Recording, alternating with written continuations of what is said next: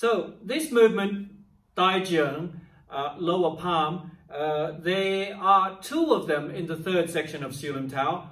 2 palm strikes done from the shortest range of any of the strikes done in the form. Normally they are from back there, but this time we go Hun Sao here. Now, to do this, we make sure that we're not just using the elbow and the wrist, which gives you a strike kind of like that.